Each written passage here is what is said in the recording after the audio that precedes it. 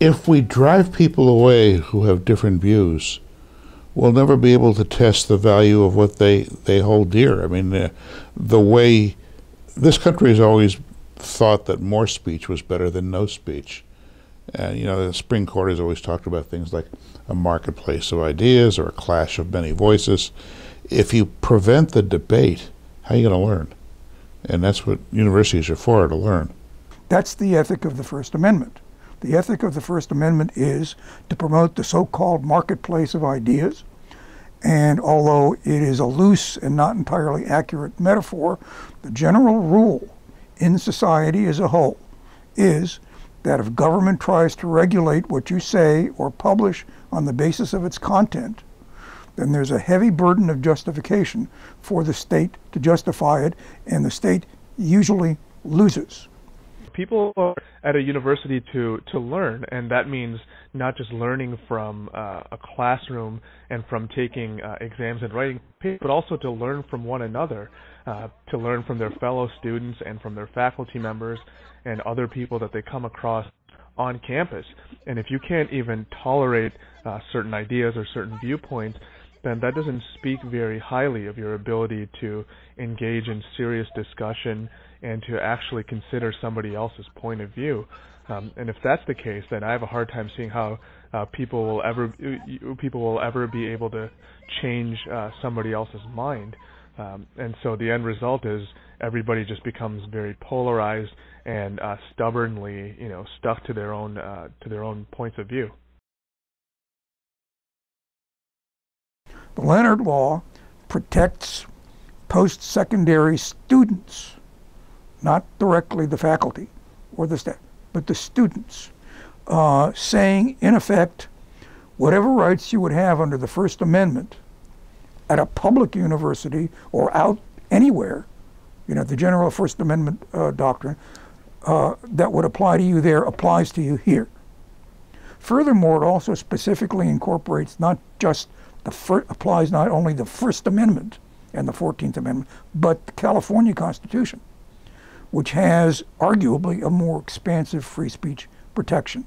And the way it's articulated, I would say that students can not only invoke a right to speak, but a right to receive, hear, receive information, and so on. There's no safety in life. And you don't come to a big university, whether it's UCLA or USC, with people from all walks of life and all over the world, to be safe. You come to learn, you come to interact, but safety, there's no place you can go in this world anymore, not that there ever was, and be safe. It's an illusion.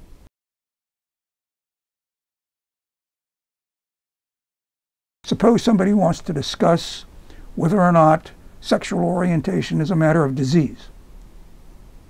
A few years ago, many years ago now, the American Psychiatric Association took a vote and said, no, homosexuality is not a disorder. Well, okay, but there's a counter view to that.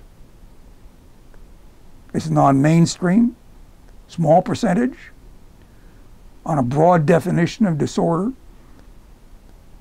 Persons who are out of the mainstream have a harder time pursuing the things that human beings. All right, that's not a very persuasive case. But suppose you want to do a history of the debate. And some students say, I don't want to even hear the debate. Too bad. That's just too bad. The virtue of the debate is it sheds light on the problems of defining disorder and why some things are not disorder, and that whole dispute is a perfect illustration of the fact that there are basic concepts that can be misapplied, or in fact, in some cases, are indeterminate. You can go whichever way you want. I think the answer is clear in that case, but it's the debate that counts.